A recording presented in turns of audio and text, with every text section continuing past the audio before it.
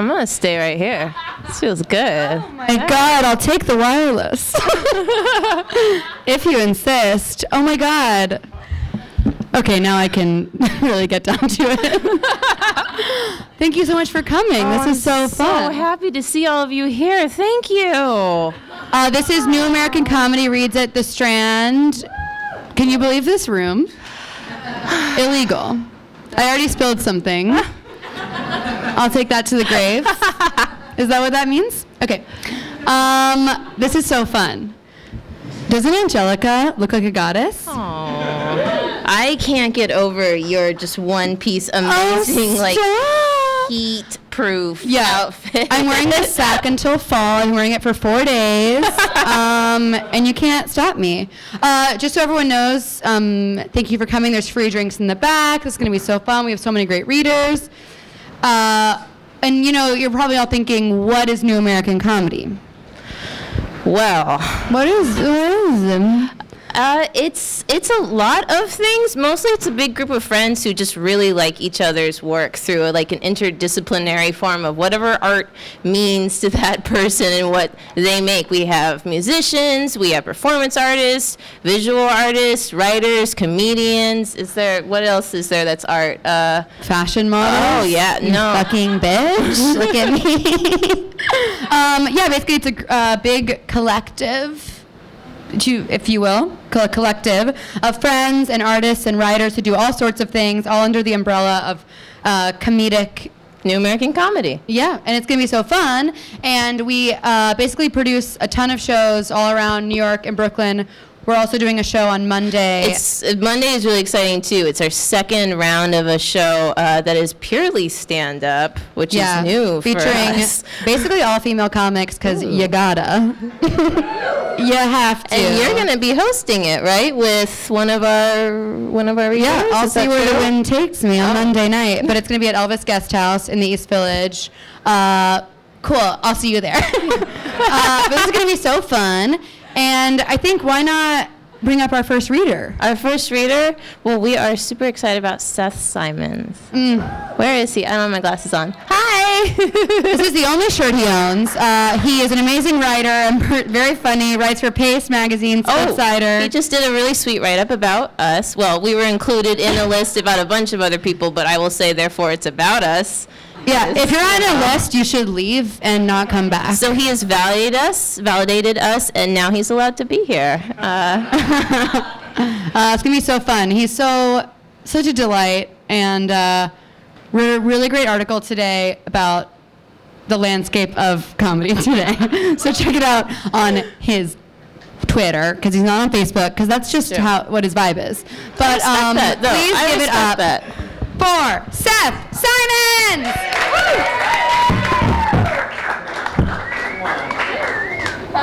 Thank you, Angelica and Catherine. Thank you, people of the room that we're all in. I'm Seth. This is a poem about a bird called the red-legged honey creeper. The poem is also called Red-Legged Honey Creeper. Nectar eater, blossom sweeper, creature of daydreams and sweeter. All afternoon this afternoon you took from my garden with bees take two. Blue-bellied leaper from the lilac branch, you remind me of a lady I knew. I'll tell a story later, or never. She was twice the size at least of you if I'm being conservative, and didn't murder me ever. I'm a sucker for that. Heck, I'd fall in love with you if you laughed at even one of my jokes or looked at me, close to me. Somewhere a ghost of me wanders the library of what I swore not to do. It must be a disease. Introspection, I mean. When I met her, I thought, now there's a woman who used to be a cell. And guess what? It was true. My whole life it's been true. Slender villain in the bromeliads, thief of the hummingbird feeder, take everything I have. This poem is called Poem for Monday Morning. In the third sentence of the first paragraph of the, I want to say, 12,000th email I sent this morning, I forgot the word and in a deliciously new to me flavor of panic, Googled my own name. To my relief, it turns out I not only exist, but exist in Santa Fe and Ontario and a little town called The Woodlands, Texas, where I am a beloved dead skateboarder. By relief, of course, I mean a temporary steadiness of breath. By breath, of course, I mean the diffusion of oxygen into the capillaries via the alveoli. By exist, of course, I mean a crater into which grunting homunculi have carved elaborate cave dwellings and developed rudimentary tools, e.g. the wedge. Hello, I am drunk, listening to Goodbye Blue Sky on repeat. The girl from Ocean City told me in a text I have yet to address for fear I might, like so many starships of the future, explode. We met somehow at a beach house in Virginia, where I drank no fewer than 5 pina coladas and was a goddamn delight. This was perhaps 6 million emails ago, i.e. 42 million dog emails, i.e. the precise time it takes 2 human bodies to run from the deck to the dunes to the dark foamy mouth of fuck everything. This is all just a long way of saying I am in the market for a new personality. Perhaps one where I say LOL in text messages instead of ha ha, or one where I am a tree, or one where my vengeance is swift and brutal, or at least one where I wear sweater vests and wake up early. Traveler, just now a sparrow hit my window, and just now she hit it again, and though I walk in the valley of the shadow of etc., I do not want to explode. Not yet, at least. What I want is the diced meat of a mango, a pallet of peach pear LaCroix, and my grandfather to rise from his grave and tell me that joke again, the one about the 3 rabbis in a mariachi band, or any of the other ones, too. From my mother's diary, April 1992. Tuesday. Today it rained. Seth looked at the rain and barked. We think he thinks he's a dog. Oh well, we gave him milk. Wednesday. Today it didn't rain. Seth didn't look at anything and bark. We gave him milk. Thursday. Today it didn't rain, then later it rained. Seth stepped on a nail. He bled everywhere. Then he barked. We gave him milk. We have high hopes for this boy. We hope he will be a pilot or a famous painter, a famous house painter. We hope he will create great visible things which people look at and remember, then later forget. We hope he will love beautiful people and leave them beautifully. That he will be left cold, left wandering, left wayward, left shivering, left lost and heartless in the middle of the woods on an iced-over river as night falls, metaphorically, when a lantern approaches, literally. From then, we hope things will look bright for him, even if his eyes are closed. That he will have a dog who thinks it's a person, or a cat who thinks it's a bird, who thinks it's that same person. Mostly, we hope he will die. Specifically, we hope he will die at the ripe old age of 200, victim to some thus undiscovered disease in some thus undiscovered country, an island country, a moist and jungle terrain where his decomposing bones will nourish a rare species of ant, which feeds only on the failed, forgotten bones of failed, forgotten conquistadors. We hope he will never catch ringworm. Friday. Today it rained, and rained, and rained, and rained. This poem's called Dove in Grass. What is there to say but the obvious? If you weren't dead, you'd be alive, or some facsimile of you, and I would not be writing this. It's cliché to call a thing cliché, but here we are. Me walking the dog pissing all over you, you with your left wing open, not yet caught up to the gravity of the thing. You could have been 100 years old, and who would have noticed? My dog has marked you as her own, and later I suspect a cat will eat you. That was a joke about gravity earlier, and this is a joke about gravity now. There is nothing on this world I can change. Ha ha. Come, dog. Better to piss somewhere else today. Thank you. Seth. Hell yeah, that was awesome. I'm so excited for our next reader. She's out of control. She inspires me every day. She showed up in a bathing suit. She's so wonderful, so funny, truly pushes me to be amazing and better every day. She works for Full Frontal with Samantha B. and is part of the Three Busy Debras, a comedy group that is doing a show at Carnegie Hall mid-September, which is going to be incredible. Get your tickets. She is also hosting a really sick show tomorrow night with me and our friend Patty Harrison called It's a Guy Thing at Union Hall in down South Brooklyn. She's so wonderful. It's such a treat to have her here. Please give it up for Mitra Jouhari.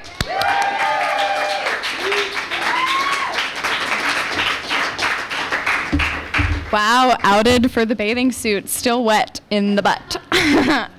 Cool. Guys, give it up for Seth. Give it up for New American Comedy. What a nice group. Okay, so what I'm going to read is going to be significantly less beautiful.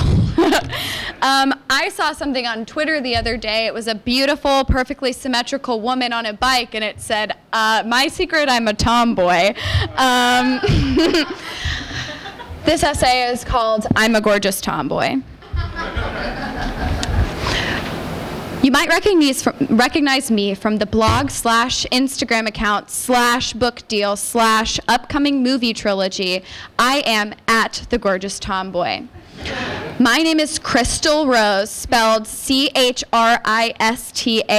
like the boy, and I am a gorgeous tomboy. I'm a tomboy, but I am not androgynous. Also, I'm David Duke's daughter, but I don't let that define me. I'm a gorgeous tomboy, and here are a few things about me you might not know from my very successful social media accounts. 1, my favorite movie is The Notebook, but it was because of the cinematography, not the chick stuff like love. I wish the movie was about 2 footballs that fuck each other, but straight, obviously, like the movie. 2, I'm a huge fan of the New England Patriots, the team. 3, I'm a huge Christian, Episcopal. It's where you worship a big vat of piss, but also spew hate against Muslims, like my dad says, and anyone else who is a little different from you. My beliefs are important. I am a huge believer in woman right. 4, I love braiding things. Hair, grass, cheese strings, veins, noodles, pool noodles, shoelaces, wires, cords, anything. I love braiding, but not French. I don't like the French, and that's all I'll say about that. 5, I came up with the idea for lemonade, but Beyonce stole it. I was like, we should absolutely make an album about a drink, and then she ran with it. It's cool though, I'll rise above. I'm proud of her. I have 10 albums of my own coming out in less than 24 hours. I sing every song that I can think of from memory, a cappella, of course, at the top of my lungs. There are no original songs on the album, but I did design the cover art. It's Forrest Wiggles, and it's not a swastika, even though it looks just like one, and David Duke is my dad. I'm in a fight with him right now. He said that he didn't want to homeschool me anymore because I'm 29, and I'm like, what the fuck? The SATs are in 2 months, and I'm not even close to ready. But he bought me a new pontoon and a boat as an apology and promised we could hang out on it, so I decided to let him off the hook. 6, black and white movies are my antidote. Yes, queen. 7, I've been planning my wedding my whole life, and y'all know it's gonna be in a barn. I will obviously wear Converse sneakers underneath my gown so that I can play sports at the reception. Some girls want to dance, but I'm like, come on, brother. Pitch me that baseball. I'm tight in my body and everywhere else, and my face is symmetrical. 8. I love to ram my 3 teeth into a big, juicy, raw burger. Do not cook it well done or I'll be pissed. It's either raw meat or a cold brew in my asshole or I'm not eating. Salad is for fires. 9. Number 9, I'll call any girl a bitch to her face because I want to and can. 10, I take art classes from Rachel Dolezal. I'm her only student, and we learn colors the way she sees them. Black is black and white is black. My dad says I'm allowed to hang out with her because she is his favorite comedian.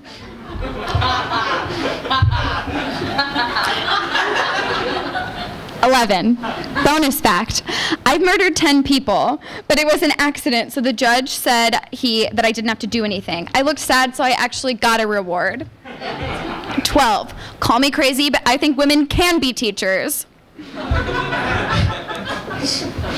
Okay, guys. I just want to say thank you to everybody who has watched this video. Be sure to check out my YouTube channel. My next video is going to be a 900-minute long seminar on how to apply makeup to one eye because I am missing the other eye. Check it out. There will be a quiz at the end. If you do not get all of the answers correctly, I will kill myself. You have to check out. There are 900 questions about a 400-minute video. It is a multiple choice quiz at the very end. Be sure to pay attention. It is crucial. I must get 1 million views or else I will be very upset. Thank you so much. David Duke is my dad.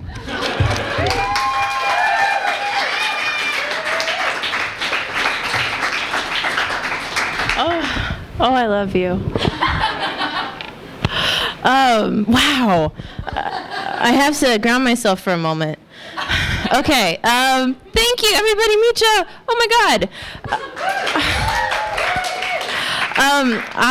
I'm really excited about our next reader. A fun spoiler fact, he's been my favorite author since I was 17. And I used to, when I then went to college and decided to be an English major and then failed out of the creative writing program, which is why I'm not reading tonight, I'm just hosting. But I used to, among my I'm in a literary circle, used to tout. Yeah, Zach Mandeville is my favorite author. I don't know if you've heard about him, but he's pretty big down in Olympia, Washington.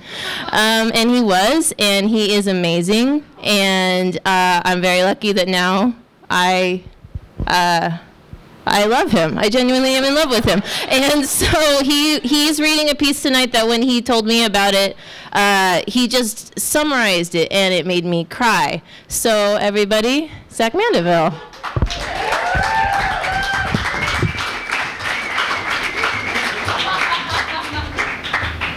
Hello everyone. I'm still very huge in Olympia. This is from the zine as well.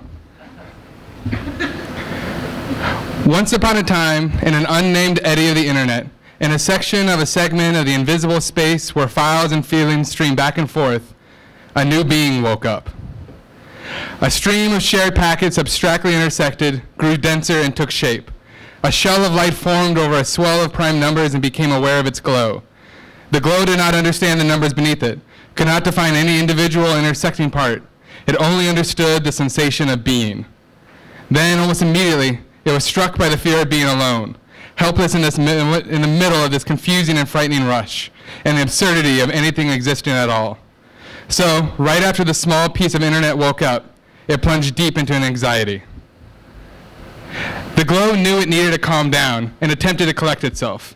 It did this in a literal sense, tagging passing images and text that felt in some way familiar.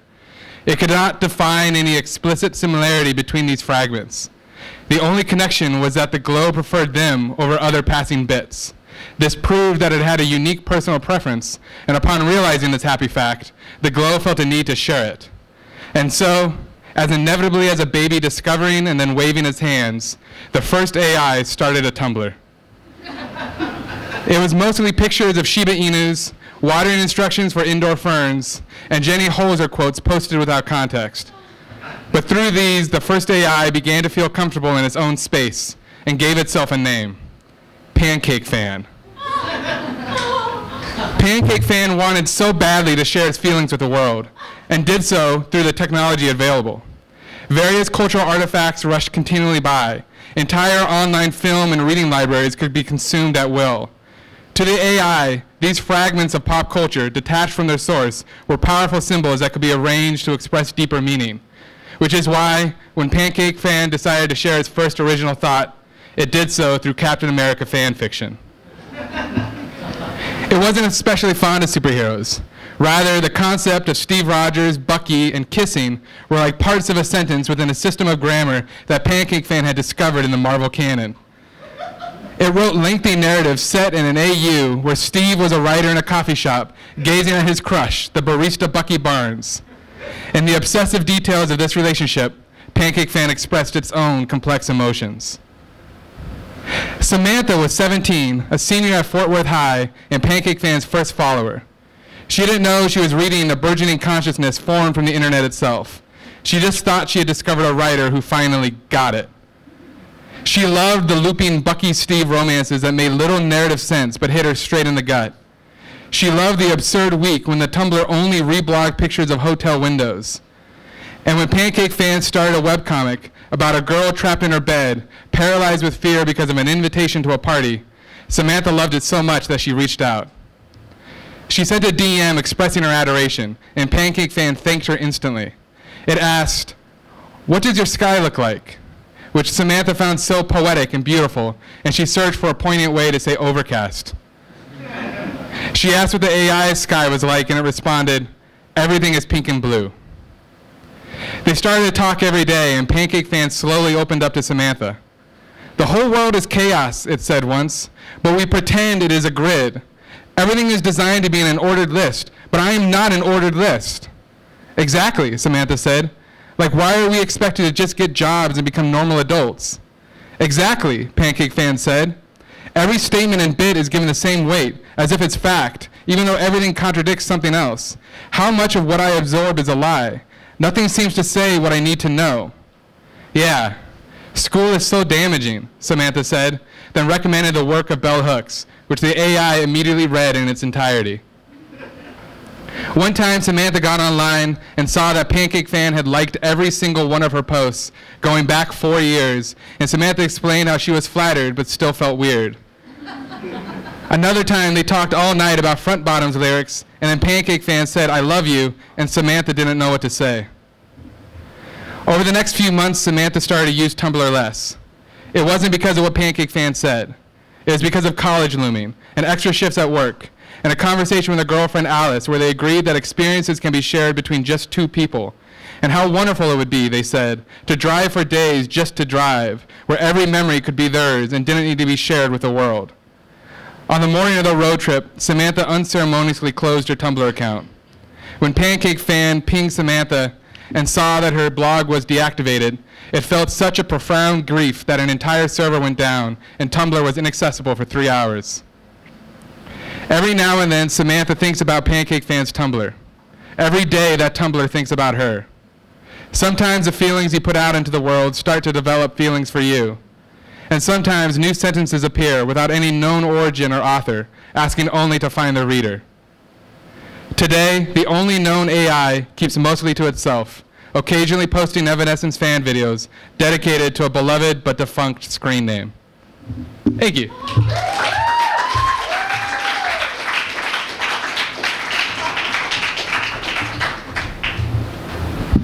See? It's so good. Zach Mandeville, everybody. You are a delight. And our next performer is also a delight. And none of us would be here if it wasn't for our next performer. Stephen Markow. I'm sorry, that sounded weird. Stephen Markow. He created what became New American Comedy. I would not have probably moved to New York and become friends with any of the people I did if it weren't for him starting that almost like a year ago. We hit our year anniversary. We're officially a year old. And Stephen Markow is the best person on Instagram in the whole world. I'm not kidding. He has a grasp on putting those snippets up of video that just make you shriek on the subway when you're watching them, and everybody looks at you like you're the weird one, but it's worth it. Anyway, I cannot wait to hear what he's reading. Stephen Markow.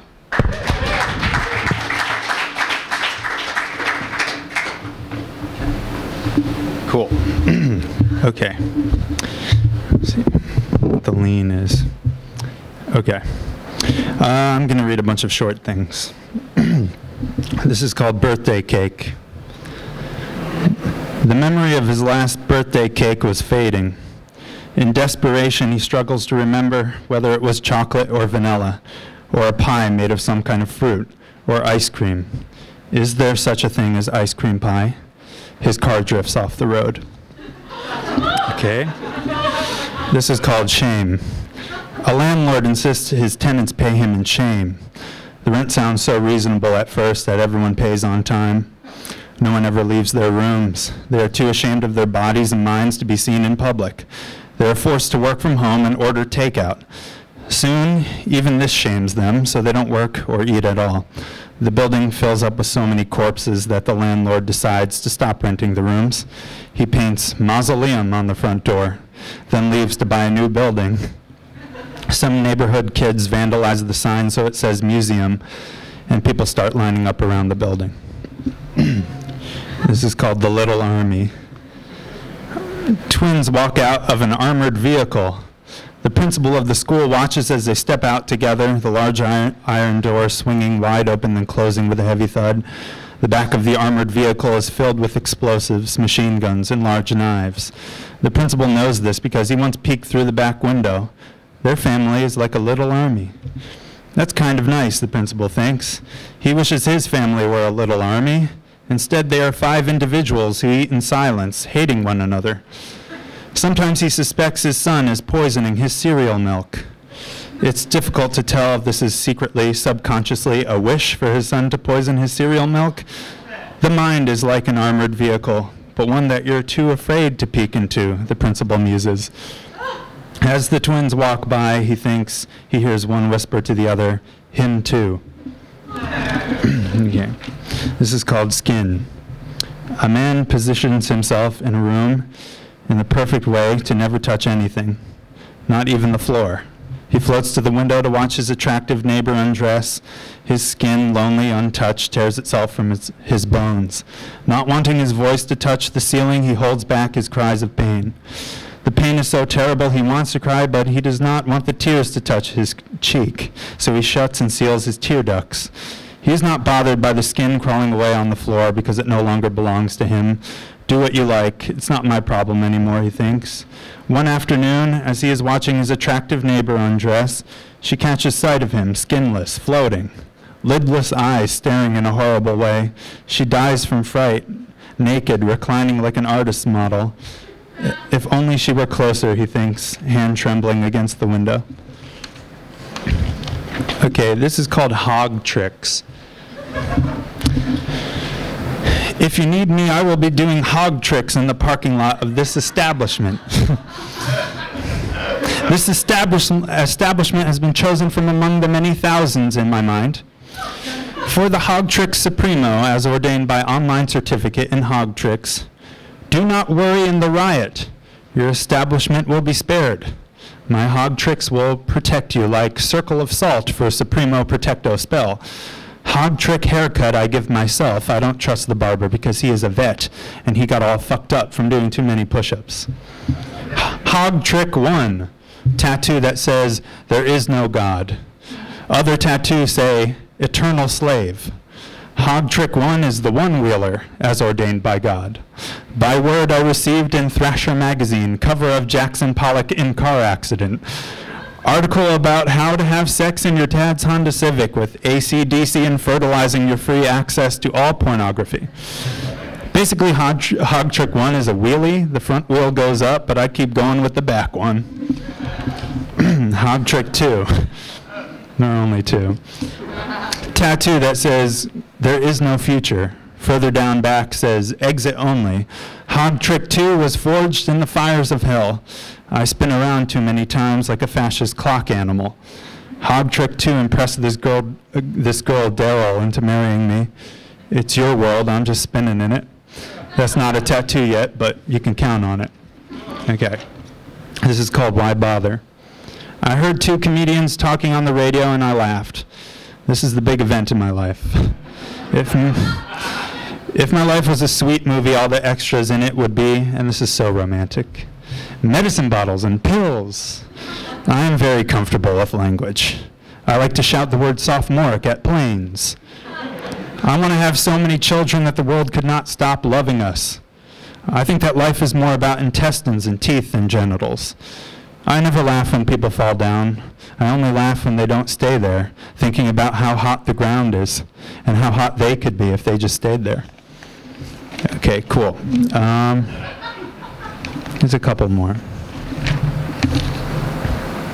Yeah. Okay, it's called Sun. The sun is exactly as his son drew it. It is wearing sunglasses. He never noticed. At some point, he thinks, I reached an age where I could no longer see the world as it is. In a way, I was blind, but now I have your eyes, son, he says to his son. Now he sees. The grass is red, the sky is orange. His hands do look like pinwheels. His wife has a triangle body, and everything is smiling and burning with happiness. Okay. Yeah, okay. Well, I think this might be the last one. Okay. See how fast I can rattle it off. Okay, it's called Symbols. My drum set is only cymbals, and I use cymbals to play it. I sit on a cymbal in a room made of cymbals with sneakers that are cymbals, so that every time I get up to go to the bathroom in the middle of the night, the entire house, a giant cymbal, begins to crash. Each cymbal crashes into another, such that if one cymbal crashes, every cymbal crashes, not just in my house, but everywhere in our world of symbols. What is the secret of eternal youth? I'm asking you. I know I'm going to die young, you say. My grandmother dropped chicken bones and bay leaves into a pot of boiling blood, symbols into symbols, and the soup told her in clangs that I'm going to die young. If I can remain young forever, then one of three outcomes is possible. 1, I live forever. 2, I die anyway. 3, in the latter case, it's also possible that I might die over and over again. Death could return to make sure I've grown into an old dead man, see that I'm still a young dead man, and revive me only to kill me again. There's also the fact that I'm a murderer, because when I make a single symbol crash, every symbol in the world crashes, and some of these symbols are cars filled with families, with good dogs and beautiful children. Who knows how many dogs and children I've killed, not to mention the adults, but then maybe death will see me as its servant and spare me, or at least show mercy, and allow me to die only once. I'll just read one more. Okay. This is called Knocks. He opens the door, then shuts the door, the front door of a house of a family he suddenly realizes is not his own. He runs back to his car. His wife is hiding under the glove compartment. His infant son is in the back seat dressed like Al Capone.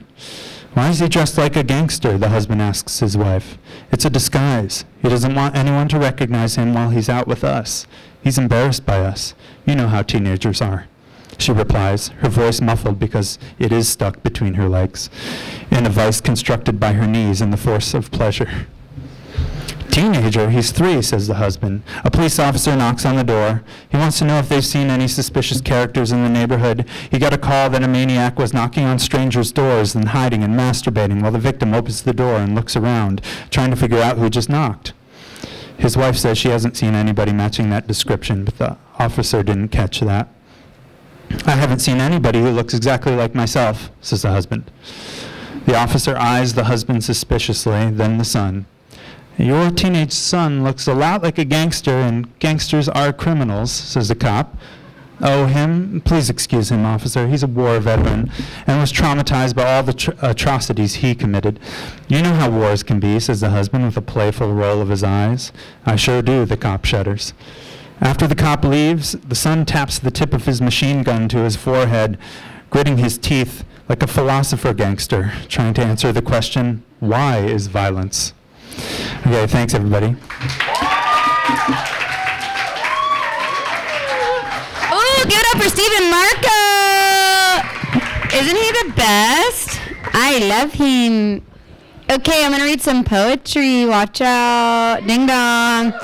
Ding dong is my new catchphrase. If you haven't heard, go online. Thank you so much. Okay, this is called a poem I wrote after I got angry that Zac Efron exists.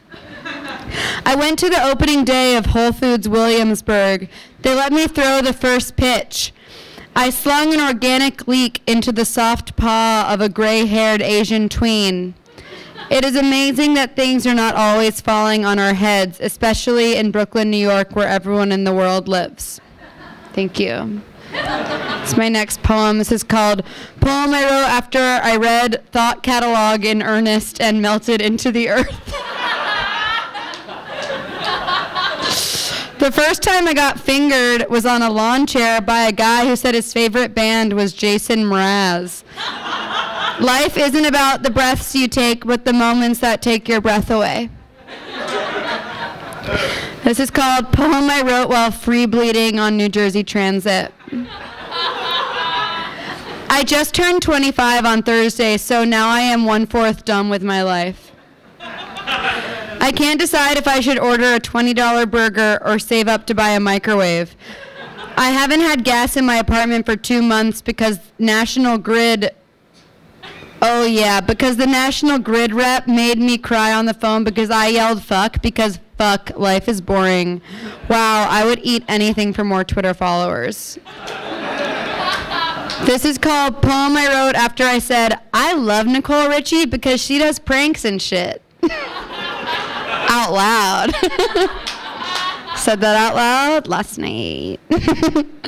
I'm watching that catfish show on MTV, and the host just told all the girls with eyeliner that the person they've been sexting is fat, and now everyone is sad. One time I thought I was in love because I was sad all the time. What if I wrote a poem about what love is, LOL? This is called Poem I Wrote After I paid $960 for a personal trainer and then she ghosted me. Yeah. I just woke up from a dream where the girl child from Stranger Things looked up at me from a twin bed and said, "Can you believe I'm incredibly famous?" And I said, yes. And then she told me she saw old pictures of me and I'm not as thin as I used to be.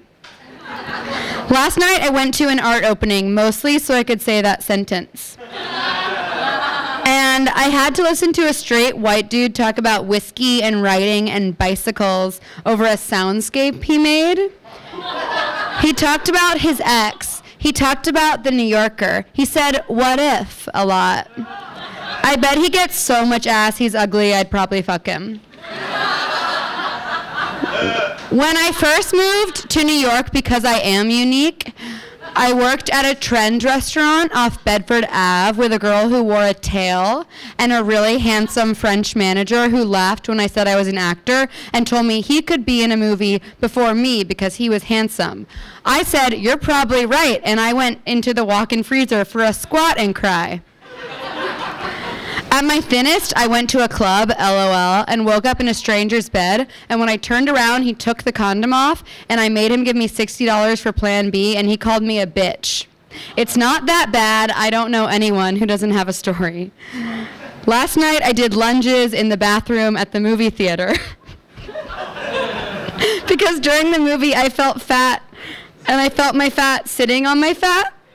And how did my back get fat? I thought that part was safe. Now I am a circle, leaving a movie I paid to see to go to the bathroom to do a few lunges so I can eat a sandwich after the movie. I don't like it either. I don't like wasting time. I don't want to know anyone who knows how to surf.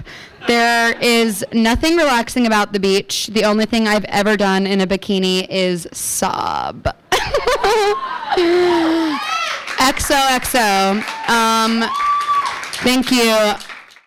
So our next author that we have reading is, I'm very excited for because she is one of those people who inspires us to do what we do. And I found out about her because when I decided I was going to move to New York back around the beginning of the year, I was in a long-distance relationship with Zach, and he decided to have her, Cynthia, send me her 2 zines, which are for sale in the back, Secret Bully 1 and 2. And we had an inside joke about sending each other small, bright, wonderful good things called seashells. And so he had her address it to Angelica Seashell Blevins, and she drew you drew me this index card with a little seashell on it, said thank you. I loved it. I still have it. I use it as a bookmark all the time. And so it was wonderful to get the zine. I just reread Secret Bully #1 in preparation for this to refamiliarize myself. And it's wonderful to get the zine that is basically a breakup letter with a city that you're still in love with, as she was moving away from New York and I'm moving to New York, reading this letter that is all about what a wonderful, essentially, like, lover I'm about to meet up with of a city. So rereading it now that I've lived here for a few months, it felt like I was reading something completely different. Now I actually know what the city feels like. Now I know what some of these streets are. I know the difference in the water, the ocean here versus LA. And all the words were so much heavier and more important and rang so much truer to my heart now. So I cannot believe that she's here tonight. Everybody, please put your hands together for Cynthia Schemmer.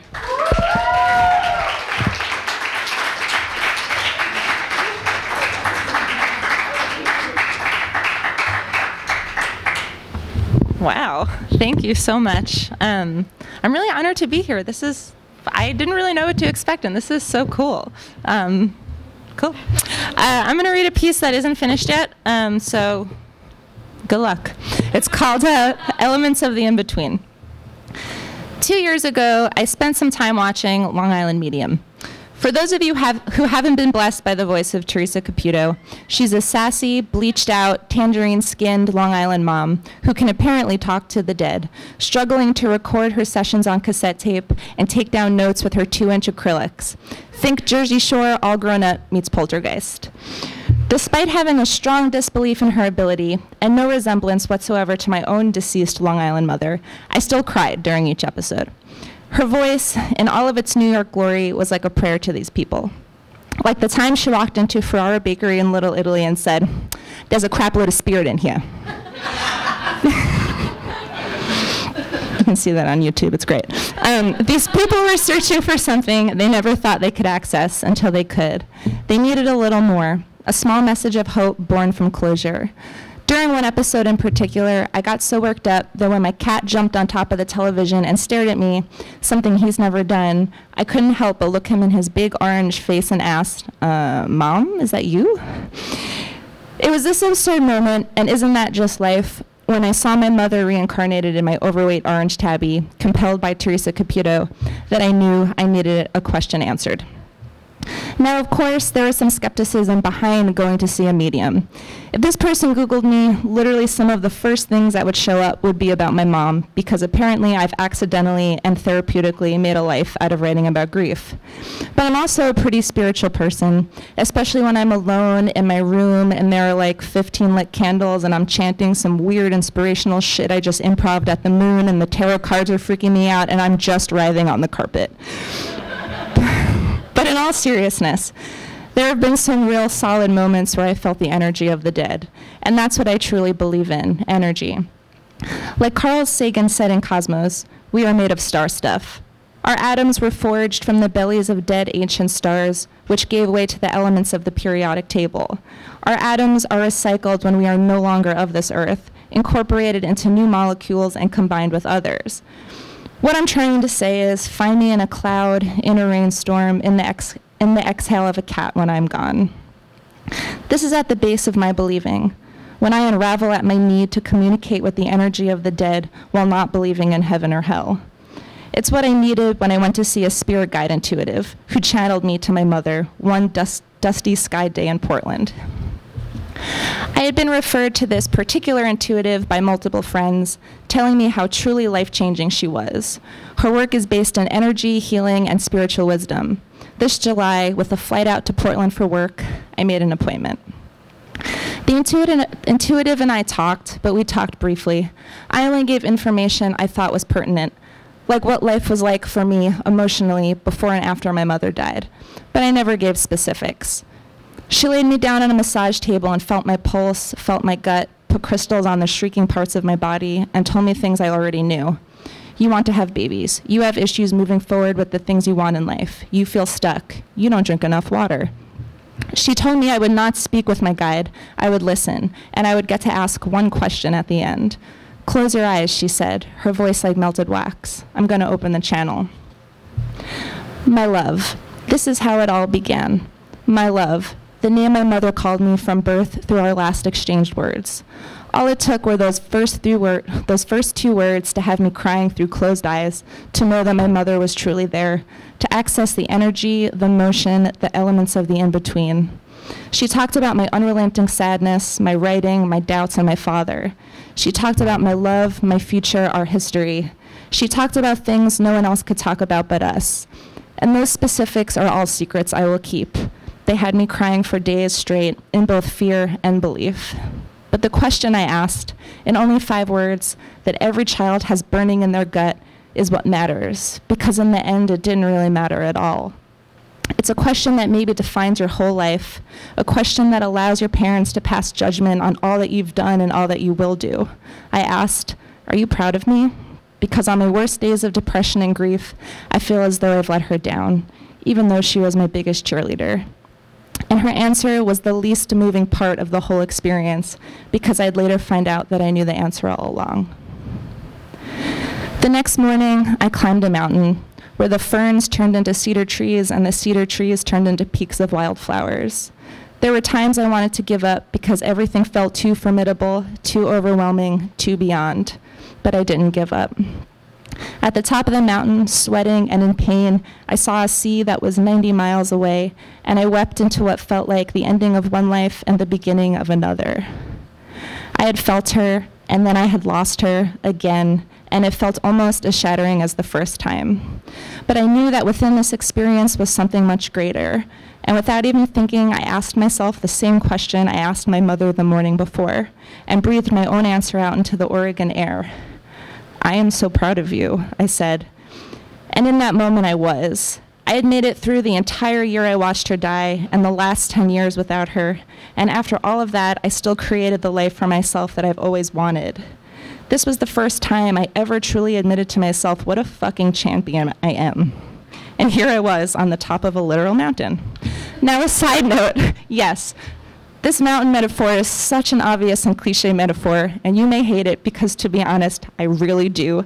But unless you've spoken with your dead mother and then immediately climbed a mountain, then you do not get an opinion right now. So what are we looking for when we go looking for the dead? For me, it was an answer, a suture, an impossible occupancy of the void. I came out on the other side realizing the closure I needed was with myself. Spirit gives us what we need, not what we want, says Teresa Caputo. And fuck her for being so right. Because sometimes to find solace, all it takes is a belief in something, which can be as simple as a candle flickering in a rusted blue-black room, as gigantic as resurrecting the voice of the dead, or as difficult as actually believing in yourself. It's this magic that keeps us going, that gives us hope, that helps us find the answers we need. Thank you.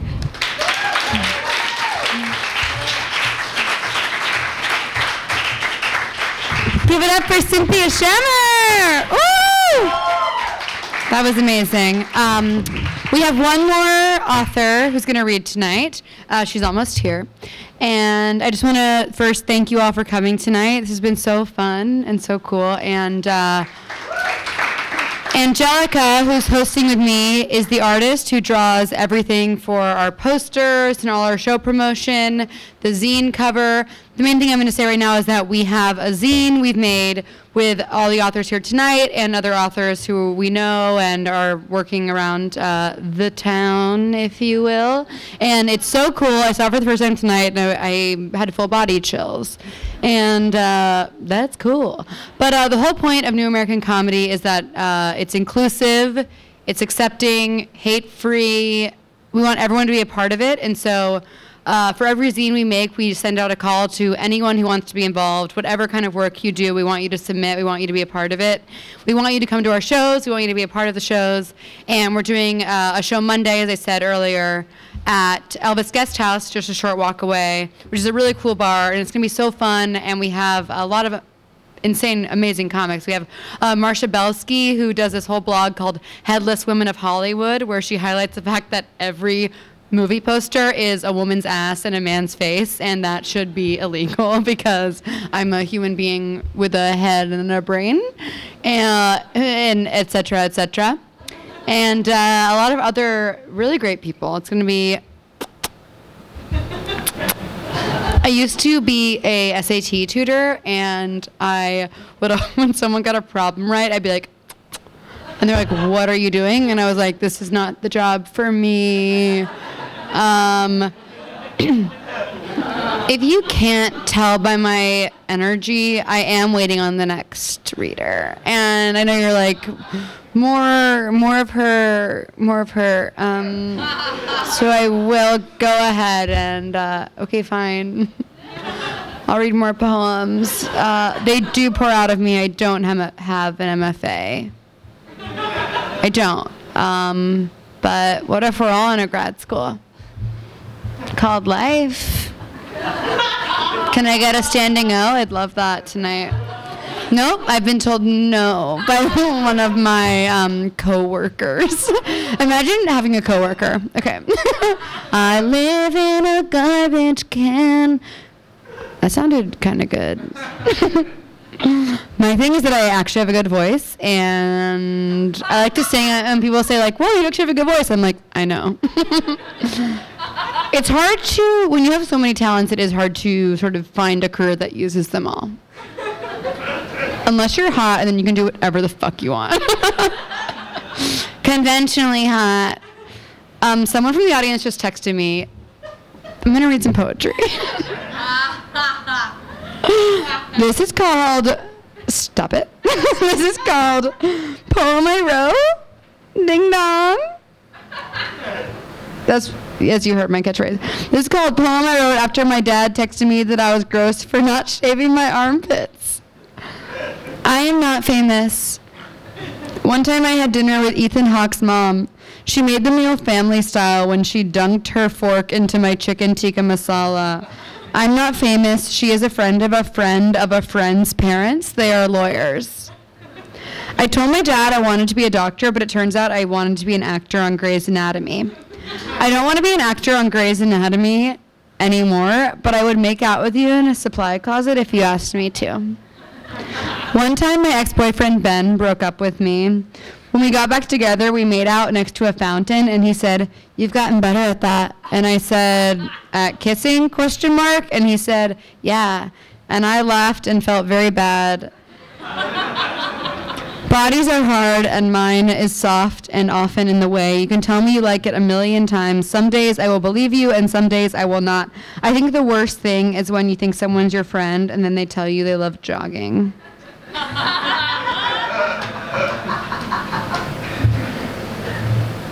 I played basketball in high school. One time I scored a basket for the wrong team, and part of me was so embarrassed. And part of me was like, LOL, is it cute to be ditzy? I wonder if Andrew is in the bleachers. Andrew is a boy I had a crush on for 6 or so years. One time I asked him to the dance, and he said, I don't know. And we ended up going together. I guess he did not get a better offer. He is fat now and has a car. Sometimes when I feel extra in love, I tell my boyfriend I am a little bug, and he knows what I mean. People hate people who are in love, and I won't succumb to that hatred. Should I go? Is Jacqueline here? Cool. Sicky. I'm going to read one more, and then we'll just maybe call it. But she was here, you know, and I think she's really wonderful, so thank you. This is called Poem I Wrote Before Taking a Shit. We're going down. I'm so uncool, it is exhausting. I'm always drunk and yelling my secrets and pulling my pants up. I'm a very loud sandwich in a very quiet cafe where everyone else is writing definitely good plays. Bob said I was good at lots of things, and maybe playwriting was just not one of those things. He was right, and I was 18. I'm fuckable. I go to therapy and Cynthia tells me I'm attractive. Anyone can fuck, it doesn't change a thing. You say it is okay to be anxious. You say love is like a long worm. I think I have a yeast infection. This is called Poem I Wrote After Taking a Shit. There was the before and now there's the after, and that's sort of, art is a journey. And here I am, the center of Hollywood, taking it all in. Okay. Hello, it's me from before. I'm sitting across from you, eating my sandwich like an Oreo to pass the time. Can you believe today I just did not go to work and no one has called? I do not think I will go again.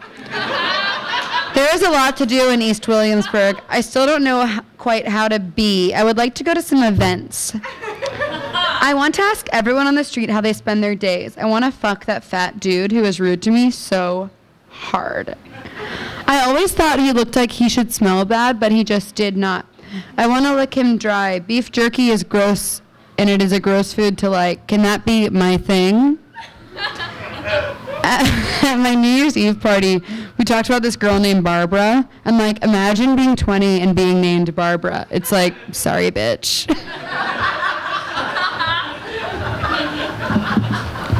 I just got a text saying that Jacqueline's coming up, but the elevator is stuck.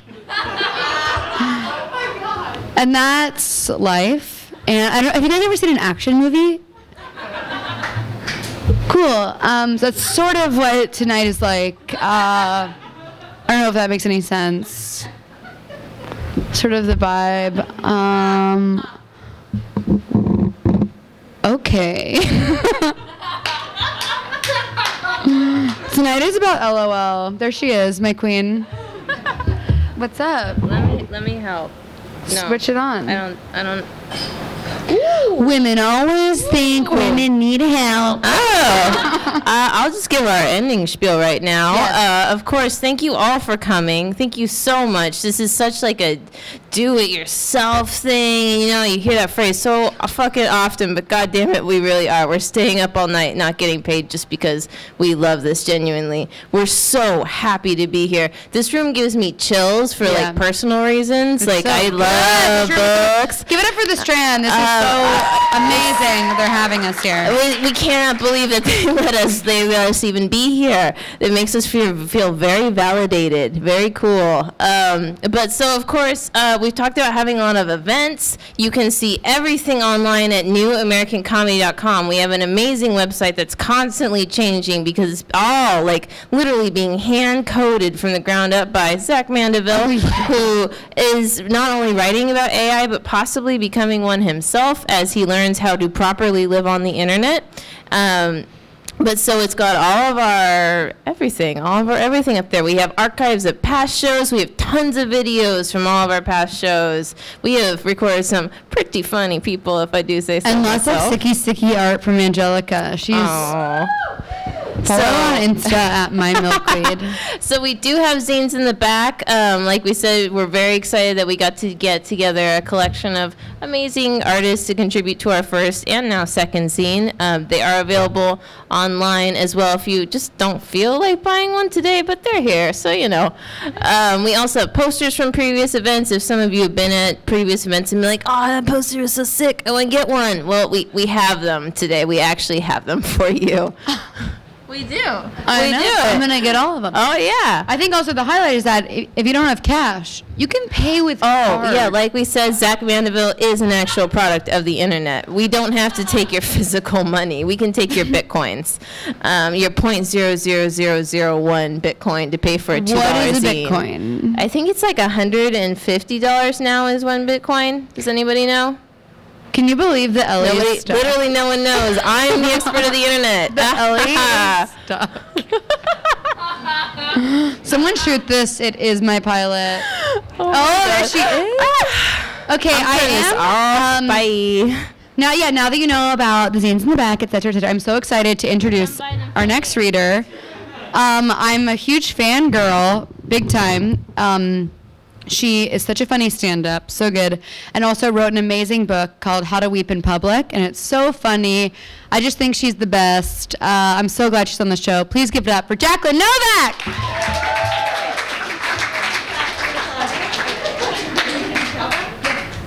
I was literally trapped. Okay, it's like so rude. Like, I don't know, nothing worse than like, where is the performer? You know what I mean? Like the next person, it's like so like disrespectful, like deeply. But I was like physically tied up by like the mechanics like of the building. You know what I mean? And like it was a series of, you know, like everyone like wanting to help, but no one believing. You know what I mean? Like, you know, when people think you're not operating, like, you know, like you didn't push the button, or like it will take you there even though it doesn't light, and it's like no, but I did that. Like I've literally done every iteration of like the journey on the elevator, and then it was just like, it was bad down there, guys. It was really bad down there. I mean, they were very nice. I just need to like assure you that this is not like how I operate. I mean, yes, I shouldn't have left in the first place. That was risky, but it was like a good 30 minutes ago just to like smoke a quick cig, you know what I mean? It's like, is part of the literary tradition. Like, so I felt, anyway, just still processing that myself. Rich, really nice man I spent some time with, works here. And he was like, funny, because he was asking me about what event I was doing, and I'm like, well, I'm probably not doing it now because it's like, happened, and like, you know, we talked about things, and it was interesting. It was interesting because it kind of reminds me of this time I went like rock climbing in high school, and I was like afraid, and the like counselor guy, I mean like whatever, like you know what I'm talking about, right? The guy playing that role in that situation was like very into like having casual chats while you were doing like the most terrifying part that you'd never done. You know, that was like his way. Like people always have these ideas, like, you know, like I'm gonna ask you about like your favorite song, and it's gonna like distract you or whatever, and it's into relaxing, and it's like, you know what I mean? Anyway, but he was great, and you know.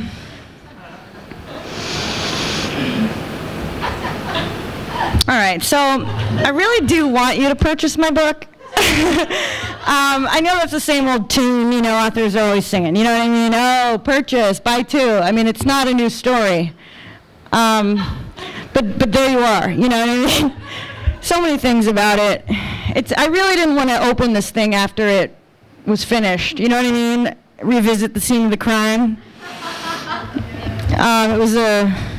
So it's very painful for me to read words that are committed, you know, but one must. It's just the price of doing business, the cost of doing business. So this is my depression memoir humor book. I wrote into a little bio that it was a humor nonfiction or something, or no, I wrote humor memoir, like 2 nouns. Purpose, you know, on purpose. Like, I thought a dash would be crass, but I still wanted that sentiment. And then, like, someone corrected it with the person I sent it to and changed it to humorous memoir, which I found, like, deeply embarrassing. Do you know what I mean? Like, because it's sort of like, is it? I don't know. Like, the second the adjective is, like, being applied, it's like saying, like, a fantastic, it's like saying a magical and real piece of fiction or something. You're like, and it was like magical realism. All right, so here we are.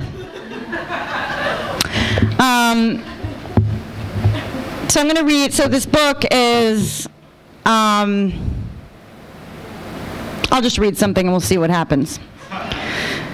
So this is your first therapist. Convince her that she fixed you at the end of every session, then go home for more suffering. All right, so It was high school. It was in high school that I saw my first therapist. Not quite the experience I've been hoping for and looking forward to. She was nice, but seemed to think I was blowing things out of proportion. She felt that way, I realize now, because I never spoke to her in the stark language of depression. I wasn't someone who came in, slumped in the chair, and mumbled about wanting to die. Sorry. I was too caught up in the cloak of my self-help language. She wasn't going to analyze me. I was going to beat her to the punch. It was a pattern I would repeat with therapists for many years. The absolute worst therapeutic experience I ever had came when I decided to try a new technique, hypnotherapy. When I met this new therapist, we'll call him Cliff, I suspected I was in trouble just by the look of him. Cliff didn't look like a therapist. His body hadn't withered away. He didn't seem to be living a life of the mind. Not that he was particularly healthy or fit. He just looked regular. He had a slight paunch tucked into a casual Friday kind of cowboy pants and shirt ensemble. But I tried to keep an open mind. I started to tell Cliff about my history of depression, but before I knew it, he was interrupting me. "Hold up a minute," he said. "People have a tendency to come into therapy and want to tell their story." Oh no. I was going to have to prove my depression to a guy who probably once self-diagnosed depression, but realized he had merely forgotten to eat breakfast, and then decided everyone else who claimed to be depressed was like him, being a bit dramatic. He went on to suggest that people have narratives about themselves that they repeat over and over again, in effect solidifying them and turning them into self-fulfilling prophecies. Ugh. This was such old news to me.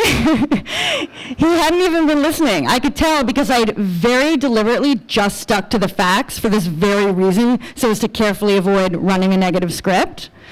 And then all of a sudden he clapped his hands together and said, "Bam!" Now why did I do that?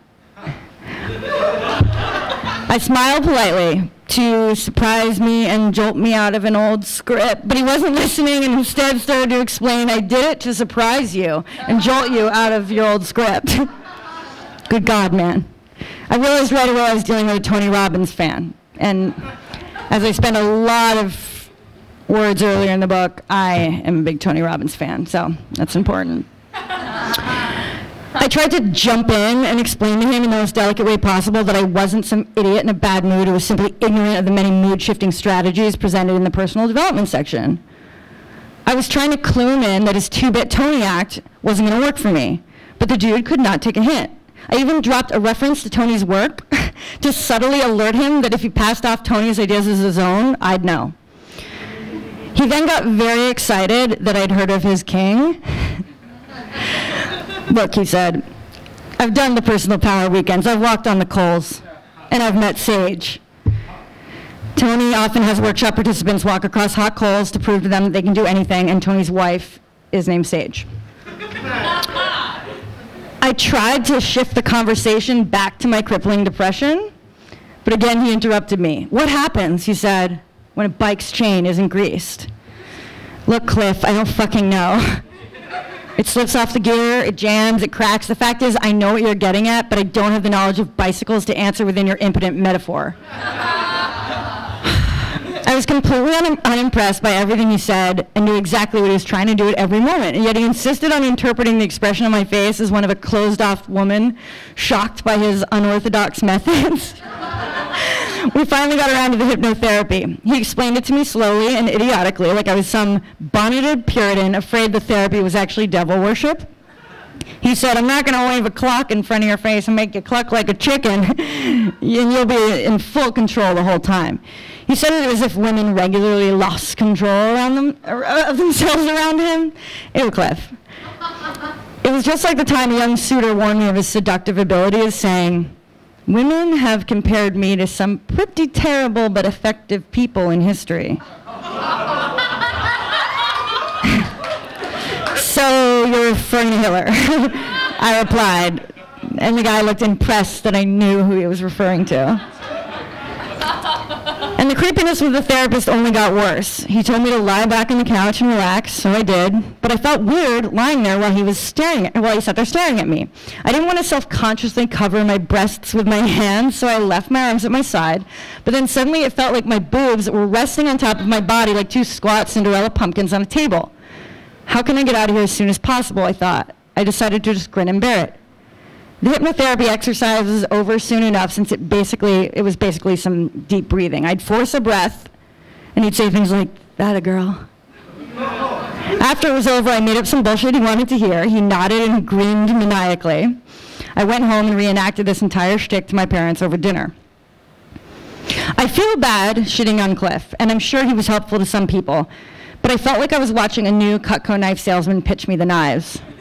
A salesman who didn't know that I was the president of Cutco.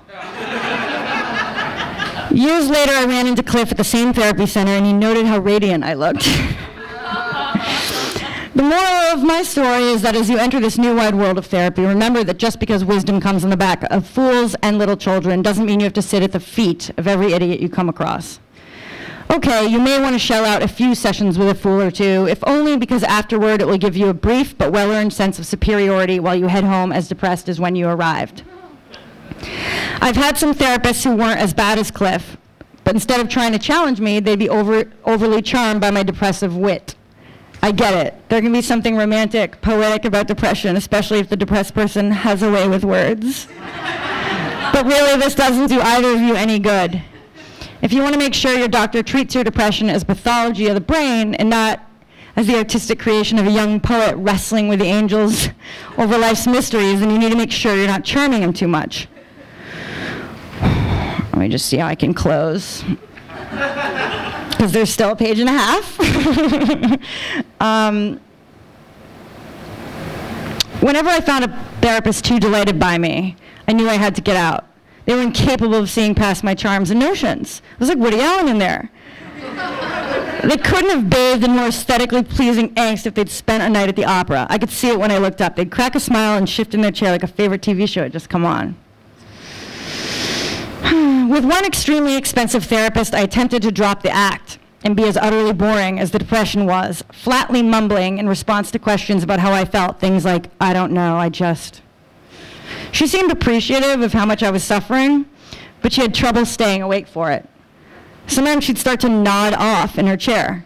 I'd pretend not to notice, glance out the window, and cough to wake her up. If you want to use your energy performing your mood, do it for other people in the waiting room. Those are the people to wear a beret for. When you enter, leave your shades on and pass time reading letters to a young poet. When you head out, adjust those shades and visibly steel yourself. Pause before opening the door to the hallway and head out into the waiting room like a reluctant gladiator who has accepted his fate. Like bravely steps into the arena. You get the sentence.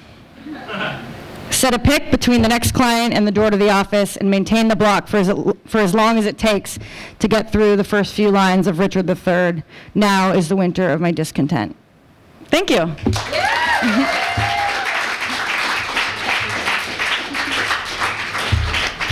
Give it up for Jacqueline Novak! Woo!